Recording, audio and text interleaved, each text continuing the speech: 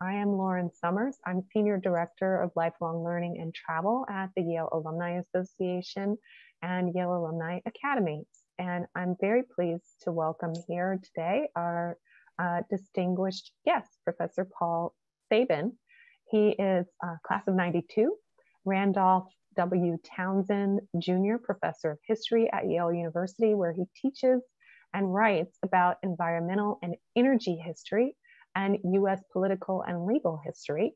Professor Sabin is faculty director for the Yale Environmental Humanities Program, and he coordinates the Yale Environmental History Working Group.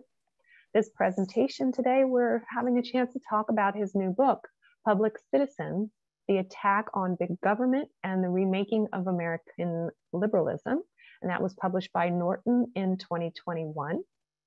The book examines the evolution and impact of public interest environmental law movement in the United States since the 1960s. Professor Sabin's previous book, The Bet, was published by Yale University Press in 2013. And that's subtitle is Paul Ehrlich, Julian Simon, and Our Gamble Over Earth's Future. It's a minor little topic that Professor Sabin wrote about back then. And it explores the contentious debates over population growth and resource scarcity. His first book, Crude Politics, the California Oil Market from 1900 to 1940, was published by University of California Press in 2005. And it looks at how politics and law shaped a growing dependence on petroleum in California and the nation. I think it's important to look at the context of all these books together because it gives a sense of the breadth of topics that are covered by the Environmental Humanities Program, and also that we'll have a chance to talk with Professor Sabin about today. So without further ado, I'm going to pass it to you, Professor Sabin, to get us going. Thank you. Great. Lauren, thank you so much for having me, and thank you everyone for coming today. I'm really looking forward to our discussion. I'm just going to share my screen here. But I want to thank you, Lauren, for the introduction, and thank you everyone so much for joining today. I'm really looking forward to our conversation. And as Lauren said, I study and teach about the history of energy and environmental politics, and had those two books that she mentioned before on prior to Public Citizens, Crude Politics, about oil politics and law in California in the early 20th century, and then The Bet, about debates over resource scarcity and population growth since the 1960s. And it's also worth mentioning that before I came to Yale, I founded and led for 9 years the nonprofit Environmental Leadership Program, which is a national nonprofit organization that seeks to train and support a new generation of environmental leaders. And the nonprofit reflects my commitment to environmental and social change, and also my belief in the value of reflection and perspective and deeper understanding within environmental and social justice movements. And it's in that context that I wrote Public Citizens, and I think it's worth kind of giving that context because I'm trying to kind of deepen our understanding of our environmental politics and kind of thinking about liberal approaches to governance from a humble and self-reflective perspective. Public Citizens started with a desire to understand the new environmental legislation of the early 1970s and the creation of new environmental law and science groups like the Natural Resources Defense Council, the Environmental Defense Fund, and other groups. And it's a particularly suitable topic for Yale Alumni Academy talk because of the very prominent role of Yale graduates in those organizations and in the environmental field more broadly. As I got more deeply into my research, particularly the period between 1968 and 1972, I found the same thing repeatedly in the founding documents of these organizations and in the rhetoric of their leaders. And that was an attack on government agencies for having lost their way, for no longer representing the public interest. Agencies, in this view, either had been captured by industry or were pursuing their own misguided plans. And in the process, my topics shifted somewhat from environmental regulation specifically to a new focus on the relationship between liberals and the government. And I sought to understand better the decline of big government liberalism in the 1960s and the 1970s. How did we go from Lyndon Johnson's Great Society to Ronald Reagan's conservative revolution in just 15 or so years? And what part did liberal activists play in it? So today I want to give you an overview of my book in a talk running around 30 or 35 minutes or so. And then I'd love to hear your thoughts and answer your questions. With that context, here goes. How did government go from being the solution to society's ills to being perceived as a chief cause of its problems? The answer, paradoxically, lies with the political left as well as the right. In the 1960s and in the 1970s, as the federal government expanded its reach and as a growing conservative movement culminated against it, many liberals also grew disillusioned with the government's unchecked bureaucratic power. A post-war liberal faith in government crashed against the realities of how that government was working, its excessively close ties with industry, and what it was doing to the American people and to the land itself. Citizen advocates turned to new nonprofit organizations to protect a public interest that the government, they argued, did not reliably serve. Under pressure from both the left and the right, the traditional liberal establishment, I argue, fell into disarray. In Public Citizens, I examined this historical moment when liberals themselves helped break apart the post-war liberal coalition that had supported a strong and active federal government. Both intentionally and also unwittingly, their campaign successes helped to make it harder for government to do big things. Today, with an onslaught of attacks on the regulatory state coming from the right, it may seem counterintuitive to study the left's criticisms of government. But in the late 1960s and in the early 1970s, it was as if liberals took the big government bicycle apart to fix it, and then they couldn't quite figure out how to get it running properly again. Now, as the government seeks to tackle urgent challenges like housing, transportation, and renewable energy, and to address the ongoing public health situation with the pandemic, it's an opportune moment to revisit this period of time. Let's see if I can get this to forward here. How are these slides working? Looks good. Good. We're looking at the dam. Great. All right. The New Deal and the Second World War created a kind of managed capitalism in the United States that generated rising wages and strong economic growth. In his influential 1952 book, American Capitalism, the economist John Kenneth Galbraith articulated a liberal conception of, quote, countervailing powers that were held in balance by the regulatory state. Large businesses would check one another's excesses through competition, and powerful unions would represent the interests of workers. Government would play a crucial role, ensuring that the system did not tilt too far in one direction or the other. And Galbraith called this balancing role perhaps the major peacetime function of the federal government. In this economic system of the 1950s, the federal government actively partnered with industries and frequently initiated transformative infrastructure projects. After the triumphant completion of Hoover Dam and Grand Coulee Dam, pictured here, major hydroelectric dam construction accelerated in the 1940s and 50s, spurred on by agencies such as the Bureau of Reclamation and also the Tennessee Valley Authority. Kaiser, Bechtel, and other leading engineering and construction companies use government dam contracts to expand domestically and also overseas. Writing in 1950, the historian and prominent liberal Henry Steele Commager celebrated the Tennessee Valley Authority as, quote, the greatest peacetime achievement of 20th century America. TVA, Commager said, quote, triumphantly allied science and politics and showed that the public intelligence can operate most effectively through government and that government can be more efficient than business. TVA imagined government planners using federal money to remake a multi-state region, controlling its rivers, stimulating its economy, and transforming the societies. What God had made one, David Lilienthal, the head of TVA, said man was to develop as one. And he characterized TVA's leaders as, quote, dreamers with shovels in their hands. The Federal Highway Program further accelerated a post-war construction boom, establishing toll-free highways that linked major cities. President Dwight Eisenhower called highways a, quote, public enterprise that was a, quote, obligation of government at every level.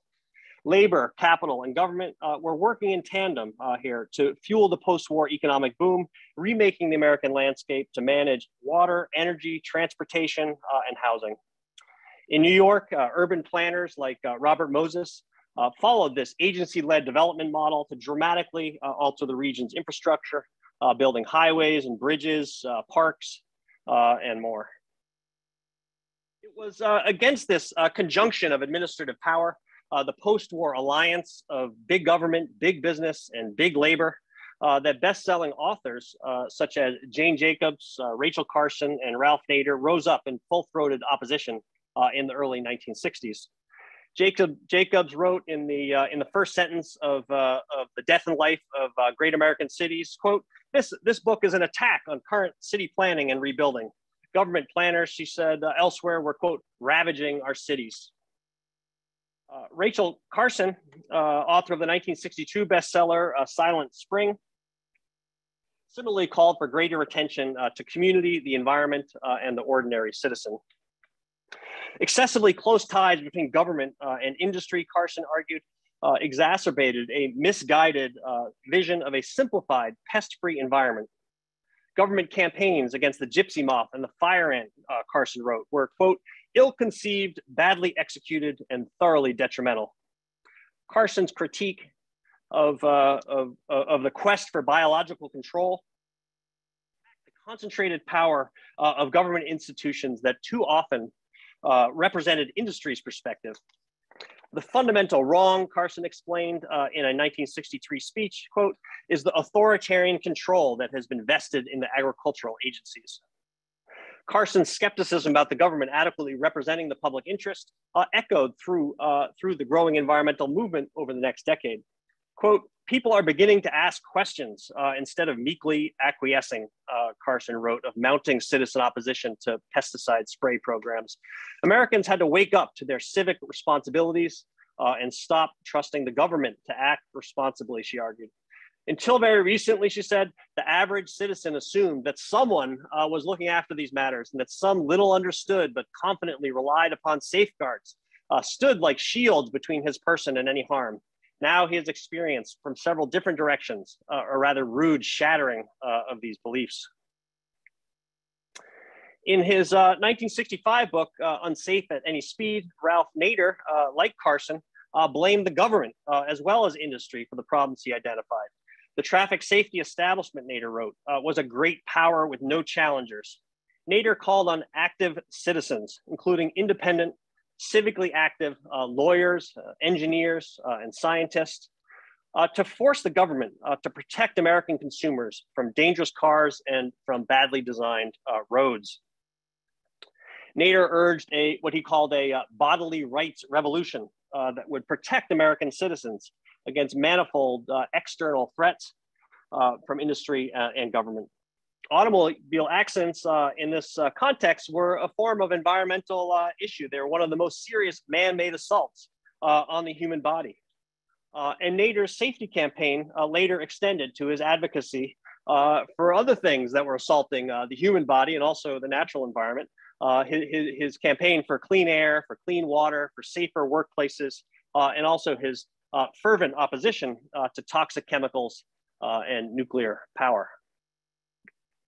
During the spring and summer of 1966, Ralph Nader emerged as a spokesperson and a key broker on important new highway safety legislation. In the closing moments of legislative drafting, Nader sat in one Senate anteroom while Lloyd Cutler, a Democratic lobbyist representing the auto industry, stayed in another. A Senate aide went back and forth between Nader and Cutler as they hammered out the bill's final details. And this was both literally and symbolically was a situation in which the old Democratic Party establishment with its governmental and business ties was being forced to negotiate with one of its new liberal critics. Nader and other citizen activists were searching for ways to build something larger than individual crusades. They aimed to enlist energetic young researchers and professionals to press government agencies to fulfill their public missions and their regulatory roles.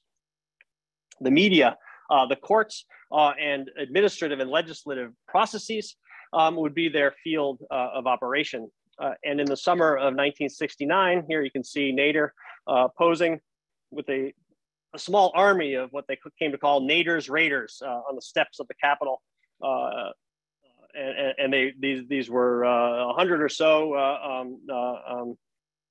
young law students and other students coming down to investigate the government and churn out reports on different governmental agencies. Notable liberal foundations, including Ford and Carnegie, played important roles launching this new public interest law movement.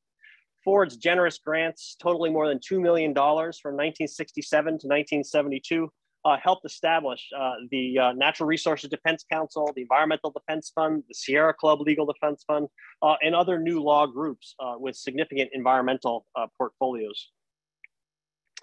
And it's important, I think, to recognize that these organizations were all founded within a very short period of time in the context of the civil rights movement and also the height of the anti-war movement and when the Nixon administration was in power, because the civil rights and anti-war movements were extremely important prods to the founding of these kinds of public interest groups. They fueled the belief of these founders that the government was not necessarily to be trusted, and it needed to be watched over, and it needed to be held accountable. The new legal defense organizations, as their names suggest, the Defense Fund, the Defense Council, et cetera, they were directly inspired by the NAACP, legal defense and educational funds, landmark civil rights litigation against government institutions. And so this was all kind of a piece in this particular moment in time. It's also at the moment of Earth Day and sort of rising environmental sentiment. That was kind of the additional context. Gordon Harrison, the Ford program officer who oversaw the foundation's environmental law grants, he clearly viewed government agencies as the primary target for these new organizations.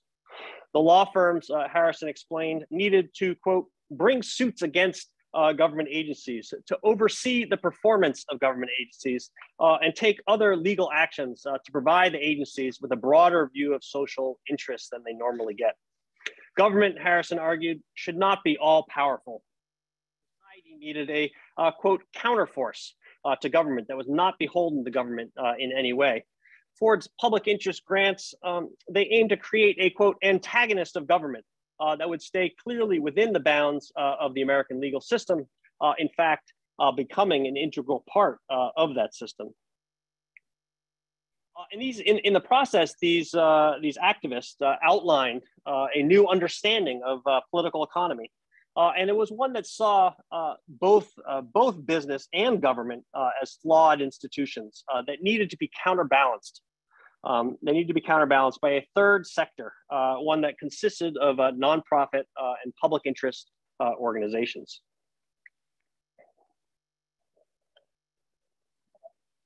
Liberals had long emphasized that market failures and inefficiencies justified the government's regulatory role. And the new environmental regulations of the early 1970s, they very, very appropriately attempted to remedy classic examples of market failure, such as air and water pollution. But the public interest organizations themselves and the public interest advocates, they also aimed at a different problem. Some observers called, quote, in kind of an inelegant term, but they called it, quote, government market failure. As a seminal 1978 study of public interest law that was sponsored by the Ford Foundation explained, the public interest movement assumed both types of failures, the market and the government. The movement's adherents believed that, quote, political and economic pressures on the decision-making process caused failures that could be solved only by, quote, extra governmental efforts. So I guess what I'm describing is the way in which the public interest movement really reconceptualized the policy process.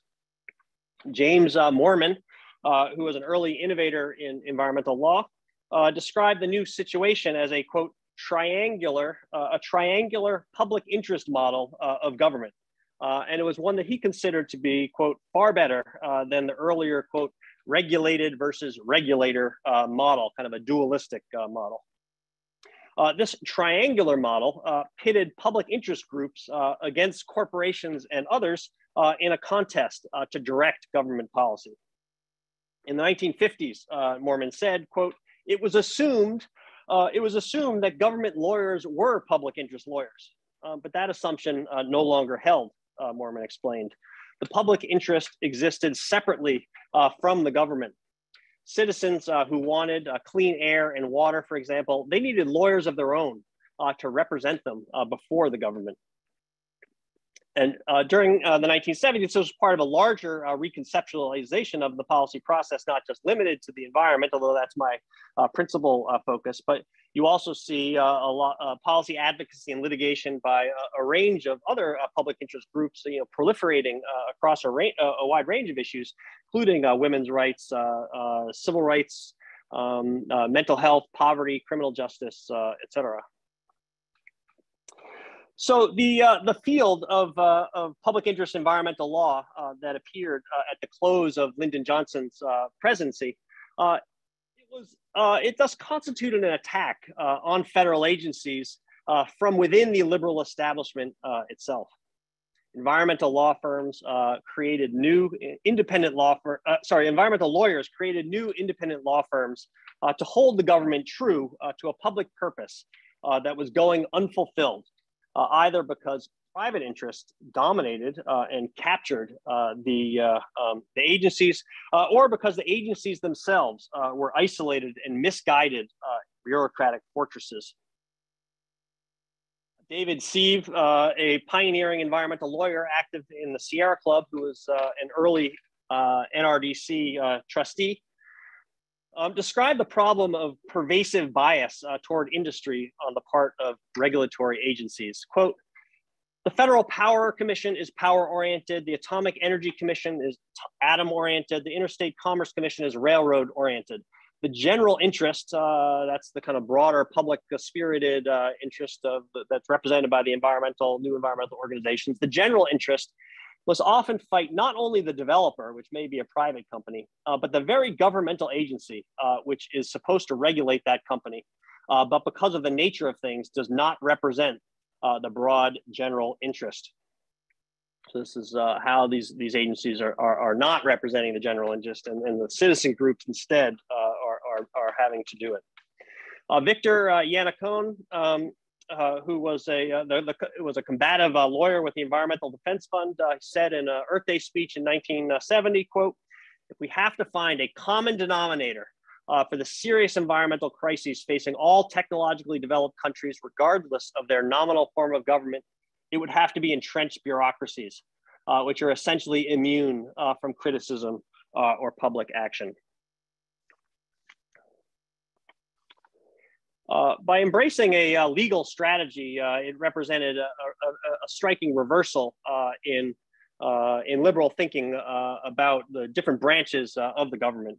This new liberal faith in courts reversed what had been a 1930s approach to this, when liberals touted independent executive agencies, in the New Deal, that independent executive agencies would be the solution to major social problems. But now in the 1960s, there'd been a sharp reversal, and public interest lawyers instead appealed to the courts because administrative agencies were failing. They were, as Moorman said, administrative. We must use the courts because administrative agencies are not working properly. And so when public interest lawyers, they boasted often sort of brashly and aggressively about their eagerness to sue the bastards. And when they did that, they were, most often they were referring to lawsuits that were being filed against government officials and agencies. In one typical early report, 90% of the accomplishments cited by the Sierra Club Legal Defense Fund sought to block government actions, to intervene in public proceedings, or to influence government regulatory and permitting practices. And the government projects that were under attack, they included new highways and bridges and airports and dams, the dredging of harbors, pest control efforts such as the DDT spray campaigns, and also water management plans. And so if you look at this list here, with Volpe and Morton and Hardin and Butts, these are all the heads of various government departments, agencies, et cetera. You can also see that. Oh, sorry, no, I thought I had no list. In a dramatic reversal of sentiment, now the Tennessee Valley Authority. So I talked earlier on about how Commager talking about the TVA as the epitome of the greatness of American democracy and how government was superior to the private sector or business. Now you have a very dramatic reversal of sentiment towards the TVA itself. NRDC, in a fundraising letter from 1971, said the TVA had once been a benevolent agency. But now it once been a benevolent agency that gave every indication of dedication to public service. But now, since the early 60s, it has been strip mining coal and turning beautiful mountains into barren and acidic wastelands and rivers that are choked with pollution where fish can't survive. The very success of public interest law led its elite founders, Yale law graduates, Harvard law graduates, many, it was quite an elite group, away from a more movement-centered approach to social change. An approach that might be more time-consuming, might be harder to control, and perhaps also somewhat unfamiliar.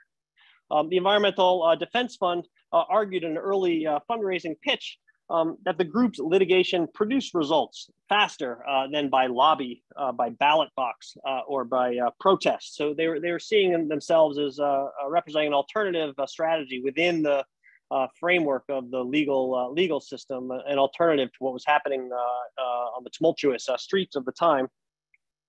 And this direction of their legal strategy didn't go unnoticed or uncriticized.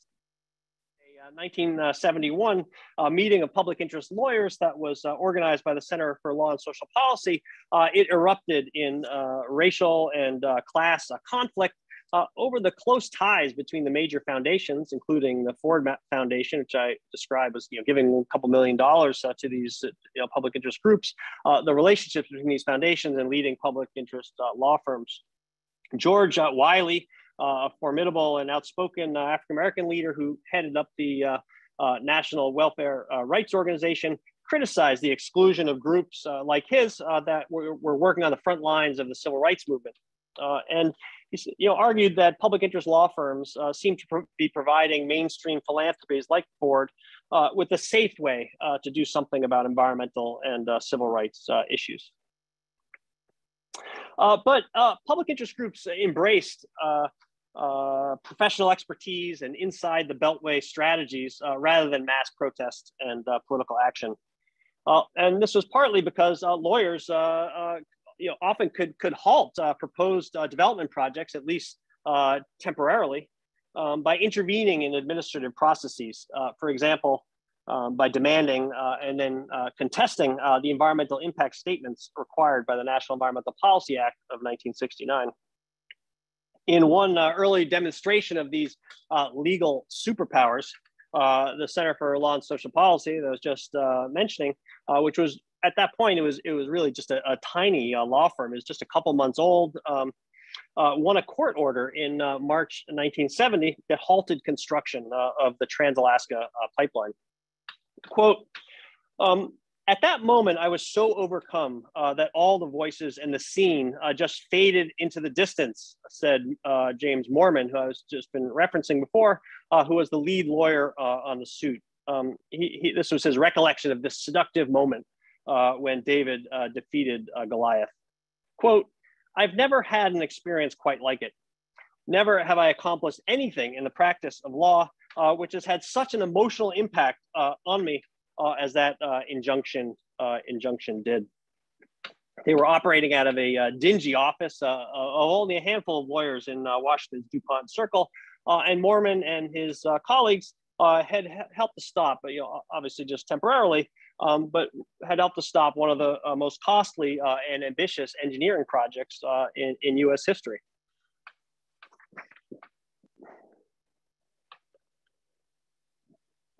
So in the later part of my book, I discussed the Carter years, the 1980 election and its aftermath. Running for office in the aftermath of the deception of Watergate, the Vietnam War, Jimmy Carter promised to take a new broom to Washington and to sweep the house of government clean. As president, Carter sought to incorporate the 1970s public interest critique of government into a positive vision of government action and reform. And he placed dozens of public interest lawyers in important government positions where they could shape the agencies that they'd been suing and pressuring. Carter took to heart the idea that the government might be responsible for wasteful and environmentally destructive projects, and he was willing to spend valuable political capital clashing with powerful congressional Democrats over the construction of big dams, for example. He also shared the view that federal regulation had resulted in cartel-like control of major industries, including the airline sector, telecommunications, and trucking, and he supported the breakup of these arrangements. Many regulatory agencies, Carter said bluntly in 1980, quote, protect monopolies. Carter also sought to introduce more flexible regulatory strategies that could achieve environmental and health protection goals at lesser economic cost. Yet Carter ultimately failed to create a new liberalism that could both champion federal action while also recognizing government's flaws and limitations.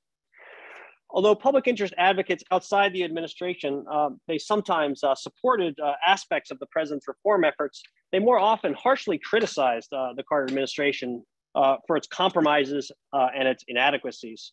And it's a great example of this tension was encapsulated when Ralph Nader called for his former ally, close colleague Joan Claybrook's resignation in 1977 over the delayed implementation of the airbag mandate. Here he is at a press conference, kind of slightly looming over Claybrook and pressing her to resign her position.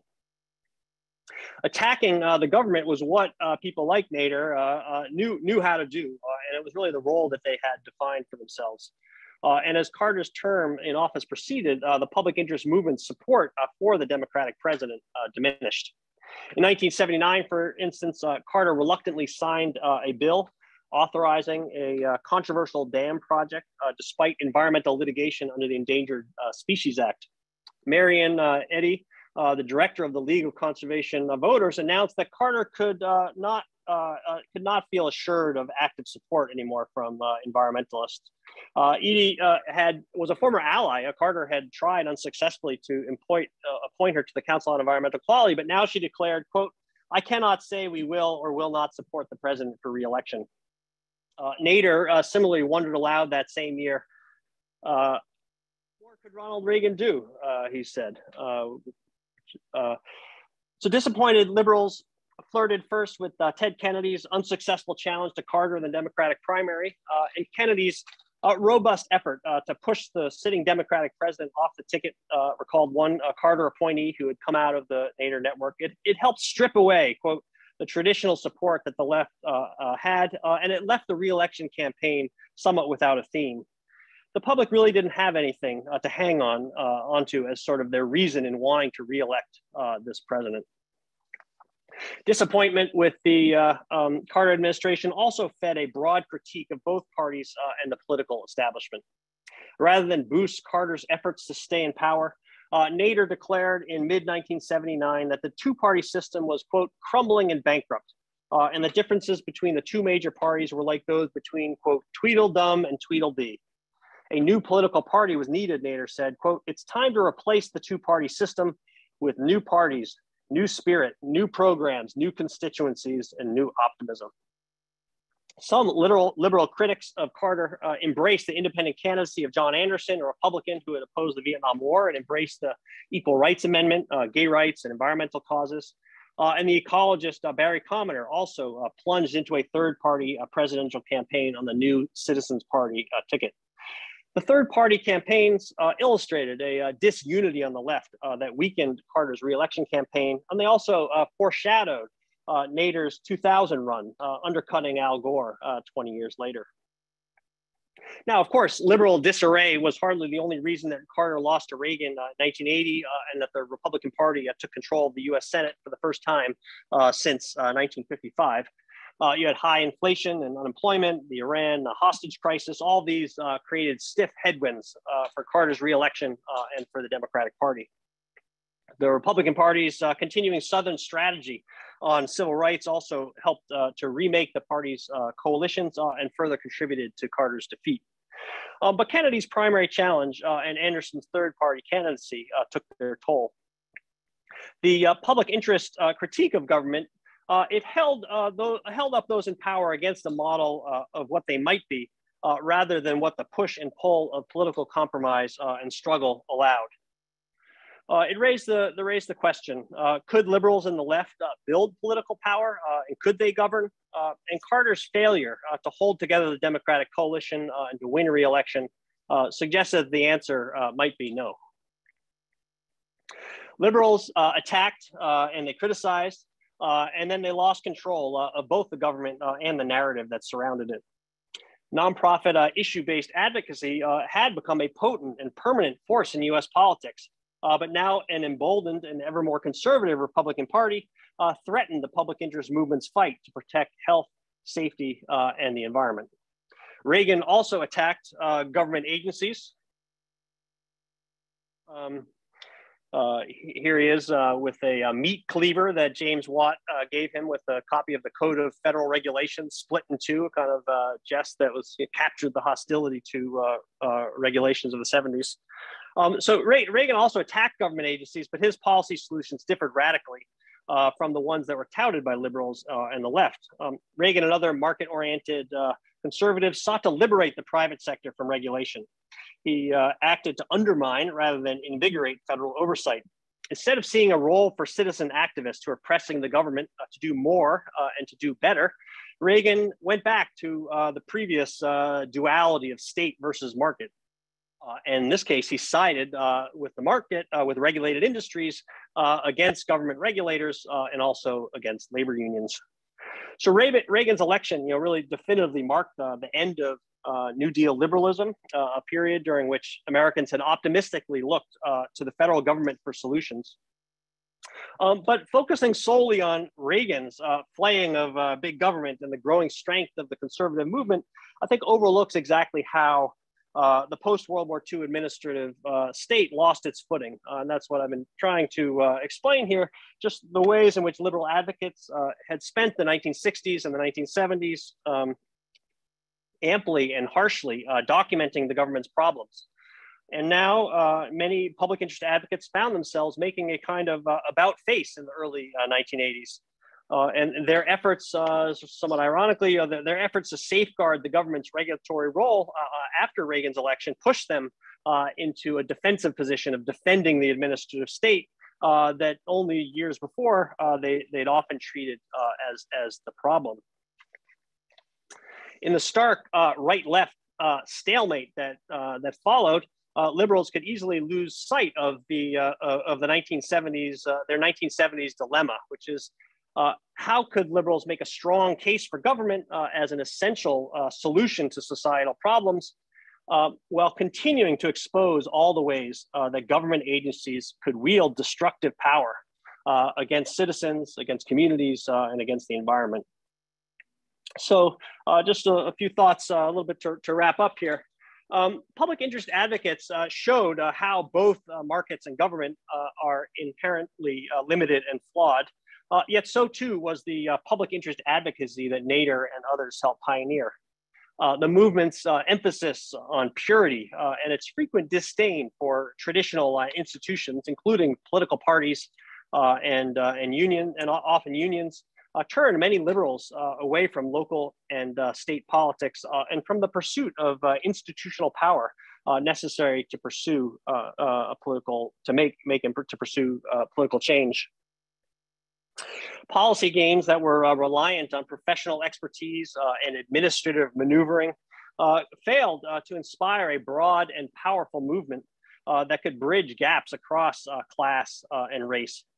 And the movement's litigation strategies, which were so strikingly successful for the left in the 1970s, these strategies were also soon adopted by conservative antagonists and also stifled increasingly by a conservative judiciary. Even founders of the public interest movement have come to reassess its strategy and accomplishments. James Gus Speth, NRDC co-founder and the former dean of the Yale School of the Environment, explained in his memoir, Angels by the River, quote, these new laws, referring to, National Environmental Policy Act and other laws in the early 1970s, created major opportunities for lawyers and others to make large environmental gains. But in doing so, we were drawn ever more completely inside the DC Beltway. Once there, inside the system, we were compelled to a certain tameness by the need to succeed there. We opted to work within the system of political economy that we found, and we neglected to seek transformation of the system itself. Additionally, citizen-based strategies used to prevent overdevelopment and protect the environment, including such legislative crown jewels as NEPA, or in California, more recently, the California Environmental Quality Act, have been increasingly criticized and studied for the ways in which they might make it difficult to respond to major societal problems by building housing, transportation, and renewable energy infrastructure, and things like the larger transmission grid or offshore wind and things like that. Empowering citizen activism and amplifying citizen voices, seen from another vantage point, also could shift power from broadly representative government bodies to narrow, self-organized groups that might protect a particular interest, such as the value of private property. By primarily playing the role of uncompromising outside critic, the public interest movement neglected to build support for government in a way that could facilitate policymaking in a politically divided nation, or that could support internal reforms that might improve government operations. Americans today are struggling, continue to struggle to formulate an approach to governance that acknowledges and strives to balance the inherent limitations of government, markets, and also citizen action. A half century later, the regulatory accomplishments of the early 1970s, many of those are clear. They have provided a legal framework that somewhat constrains US capitalism. The nation's air and its water are cleaner, its workplaces are safer. But at the same time, government itself is unpopular and often incapable of action that addresses new threats, especially climate change. So our challenge, in my view, is to continue to struggle to both reinvigorate the government and also to fight to improve it and continue to hold it accountable. So thank you for your patience and for listening, and I'll be eager to take your questions. I'm sure there's lots here to talk about. Thank you, Professor Sabin. Really wonderful and concise presentation. I'm amazed at how much history you were able to put into such a short period of time. I want to just remark for everyone's benefit that your book, Public Citizens, which was published in 2021, is available for purchase at the Yale bookstore. And I certainly encourage all of you, the professors who come to give us presentations, accidentally muted myself. The professors who come to give us presentations do so just out of their kindness and generosity to contribute to the Yale community. And so it's wonderful for us to contribute and support their research and scholarship by supporting their books. So I would encourage you to take a look at Professor Sabin's book, and I will put a link in the chat how you can order a copy of it. signed copy. He signed for all of us at Yale Alumni Academy. I want to go to our Q&A portion of the presentation. We have a little bit of time for questions, about 20 minutes.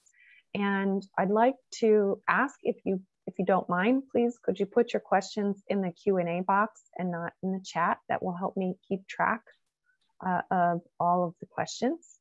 And I know a couple of questions that are here, and I know a couple of you are still formulating the questions that you want to ask.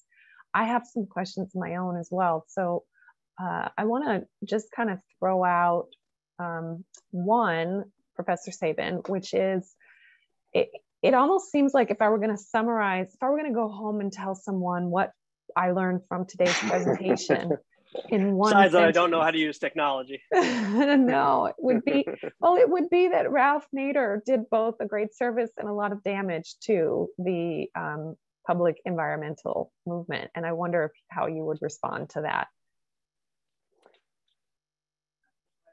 I don't want to focus too much on Nader specifically, but I think that you know, and this goes back to my comments at the very outset of the presentation of both trying to kind of bring some perspective to to this story, and I think and that does allow us to both see some of the tremendous contributions of of someone like Nader to passage of the Clean Air Act and the Clean Water Act and occupational safety and health and auto safety. So all of us, using seatbelts and airbags and getting, if you get in a car accident, you're grateful to Ralph Nader. But much more than that. He's often just reduced to automobiles, and he was involved in much more than that. So I think, yes, tremendous accomplishments. But I think that, but this is an opportunity to look at some of the complexity of that story and ways in which it may have led to some counterintuitive results. And that's not just whatever interpretation you want to take on the 2000 election, which people want to talk about his role in that, but more broadly the ways in which we have struggled to build support for government power, for building social movements, political power. So yes, I think, yeah, I mean, I guess that's a little long-winded answer to say positives and negatives. Yeah, I think that's I'm a historian, so I like to look at both sides of these things. Yes. Okay. And I wonder what you would think about. I'm brimming with questions of my own, but I also want to make sure that we attend to the participants' questions. So I want to go to Dorothy, who says, "Thank you for the synthesis. What is the relationship of a state being successful in protecting the environment to the concurrent national efforts?" Let's see. So I'm not sure. I guess I'm taking state there as being a state government, maybe, as opposed to in relationship to national efforts. And yep. I think that is, we live in a federal system, and so it's a complicated dynamic. Sometimes the states are leaders, and other times they're followers, and it's just a very complicated dynamic. So there's no one. You can see states like California as aggressively leading on clean air. Actually, California's clean air legislation predated some of the national efforts, and they've been granted an exception. And then other states have followed California. And with California being as large as many countries, it is able to drive big changes in the auto market and other technologies. So really a path breaker, a leader there. So I think you can see. Opportunities for state innovation, and particularly when you're and you could see that during the prior administration to our current one, when there was a lot of passivity or outright hostility to environmental regulation. You could see state governments trying to step up and use their independent, constitutional prerogatives or other, legal rights to take action. And so those are times when one is, grateful to be in a federal system when states can take initiative. But it's also clear that states alone are not able to solve many of our problems because there can be a race to the bottom between states, and many of the problems are greater than any one state. Okay, yeah, I'm glad that you bring up that point between state and federal, because I think there's a lot of rich material we can explore there. I want to go to Deepti's question, which is sort of adjacent to this topic of state versus federal. It's trying to pull out a broader look at holding the government accountable for actions that affect people nationally, but also affect people locally. So Deepti points to campaign finance reform, police brutality against people of color, and just says, are there some topics that are better addressed inside the Beltway and others that are better addressed through a confrontational or adversarial approach? Should we think about taking action on climate change differently than taking action on some of these other things like campaign finance reform? Great, yeah, great question, and a shout out to DP, former colleague here from Yale, who studies cook stove technology internationally, and wonderful gender analysis of adoption of cook stoves. And great question. Thinking about inside the Beltway approach and outside, and I think that there are. I mean, that going back to, Gus Speth's comment about, the seductiveness of litigation, clearly there were all these opportunities for public interest law to accomplish tremendous amount, in the 1970s by intervening in administrative processes and leveraging the power of those to make change. But I think that, that then hit a wall in part because some things weren't as susceptible to the legal challenges, but also the law itself began to change. I mean, I think something like climate change is a very interesting one. I was talking about that in my energy history course the other day, comparing climate change to the ozone hole and the Montreal Protocol to address the problem of ozone depletion. And just, I mean, climate is such a sort of economy-wide, society-wide issue compared to something like the Montreal Protocol, which phased out chlorofluorocarbons and helped to repair, allow the ozone hole to kind of repair itself.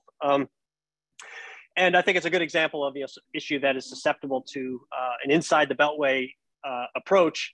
That was really a solution that was developed by national governments and major companies and experts, coming to an agreement.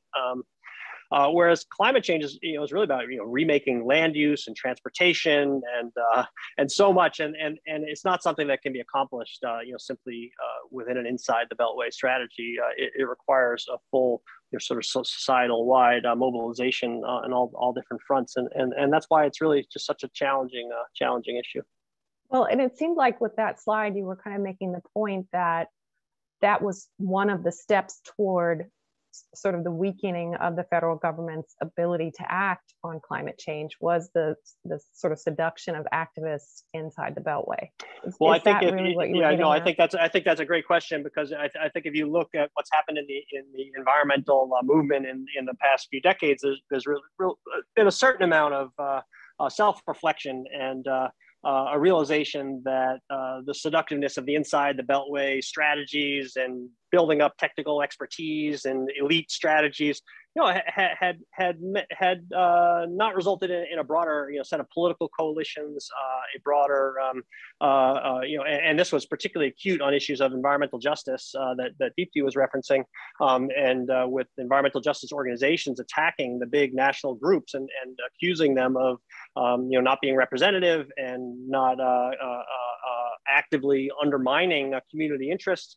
So I think that's what Speth was talking about is an idea that you have to have a broader kind of movement, a broader political strategy and social strategy. And if you're just kind of working within administrative processes, you're not going to. The political environment will change around you, and those processes, as we've seen, will no longer even accomplish the same thing that they did once at one time. So. I want to follow that up with Anne's question. Anne says, I'm surprised by the number of public interest groups formed and supported by the Ford Foundation in the period from 67 to 72. And you listed 7 groups in your presentation. Do you think we would have been better off with fewer groups, and that the plethora of groups might have contributed to a failure to maintain control of the narrative and to support the development of broad social movements? That's a very interesting question. So the first thing I would just say just about that period, just to reiterate, just how it's just so striking that it's the peak of anti-war activism. Nixon and people talked about the resistance, in recent years, litigation against the government that was happening. This was sort of like that.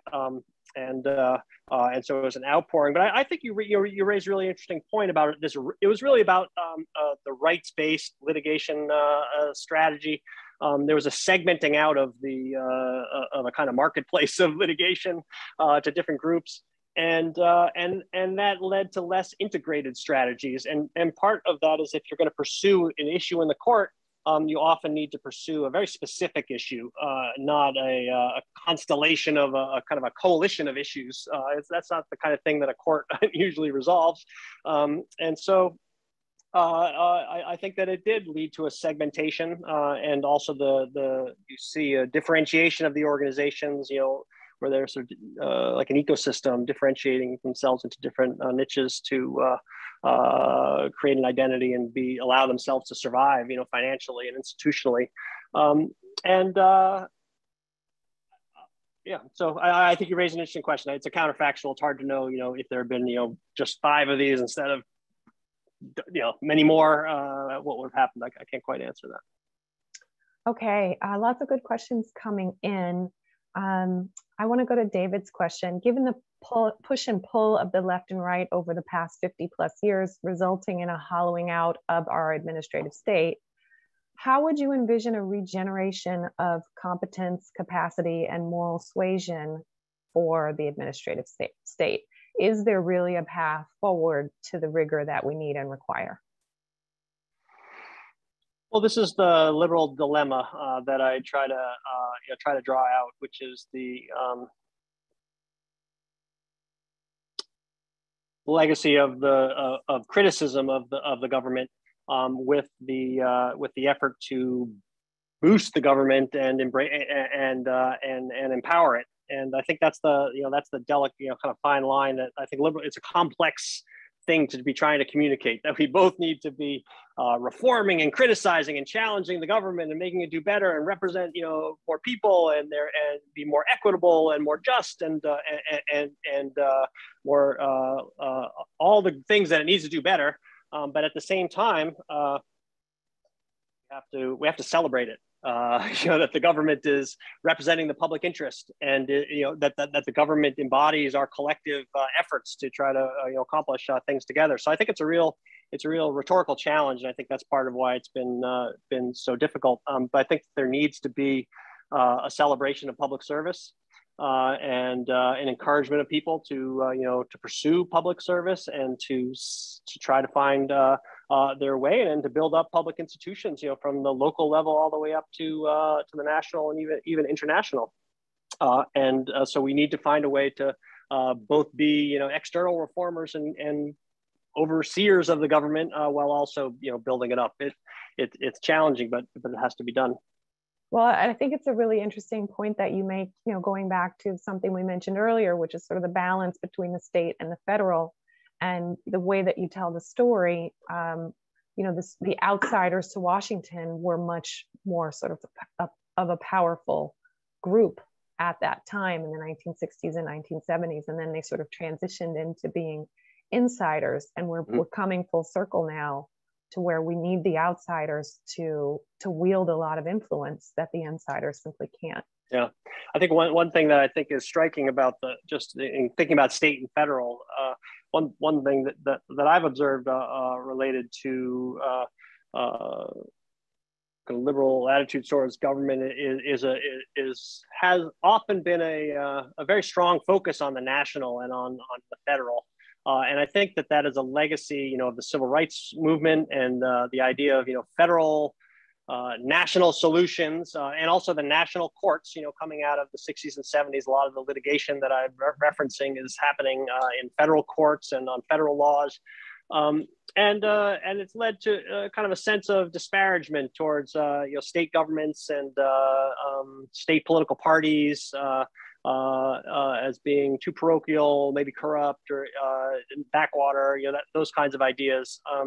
And I think that they're only in the most recent years, maybe the last 5 or 10 or so, a re-embrace of the state and the local as a vehicle for progressive, liberal reform in a more aggressive way.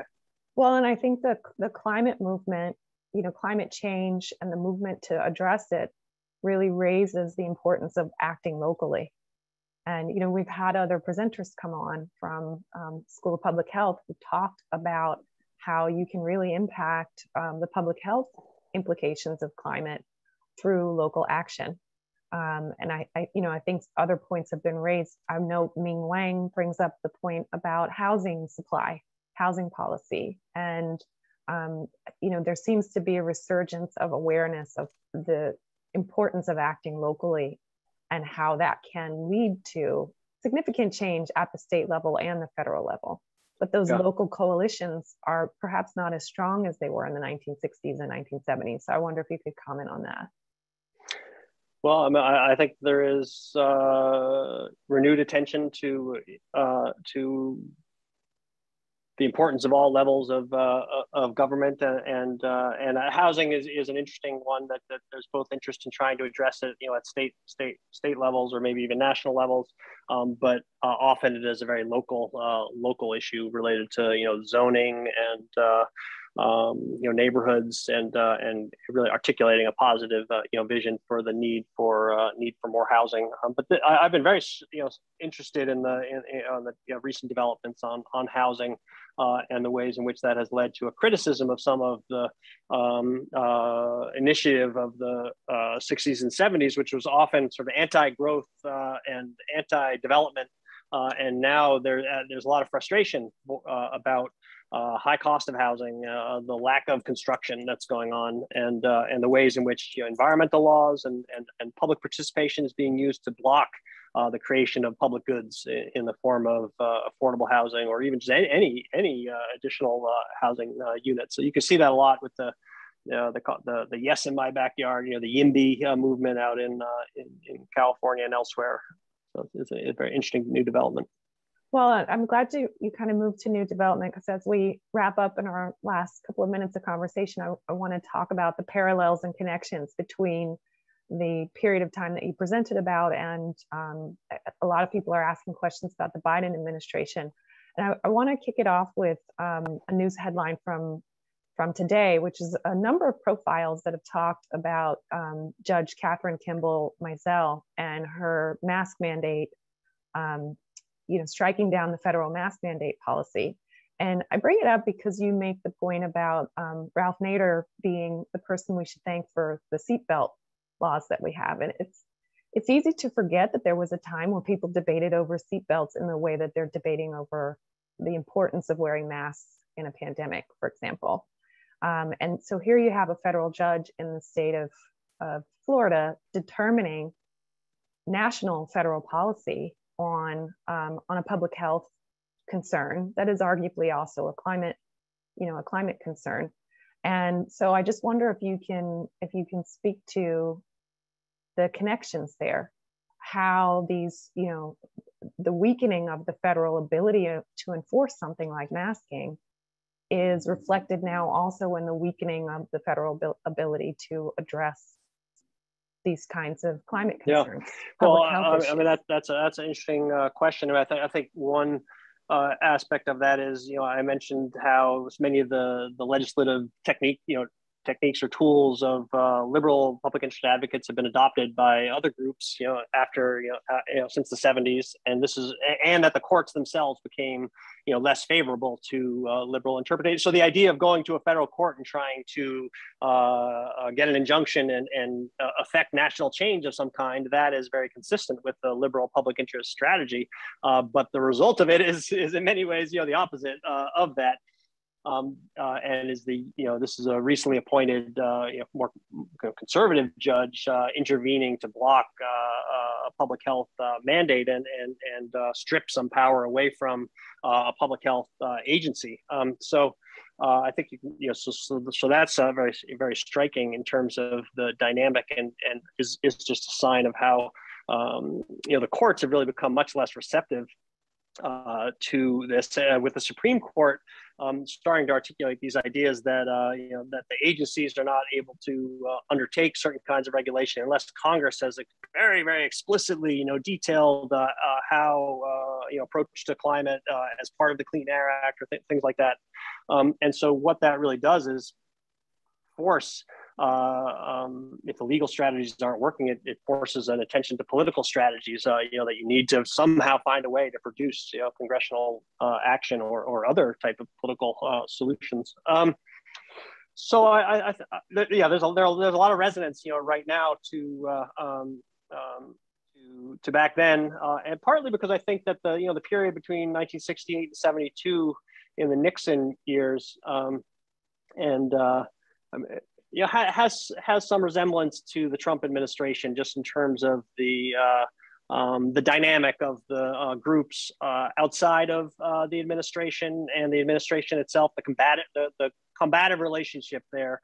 And you saw many of the groups that actually were founded years ago, including some of the public interest groups, kind of suing the government and challenging the government over immigration, over environment, over all sorts of different kinds of things. And then you have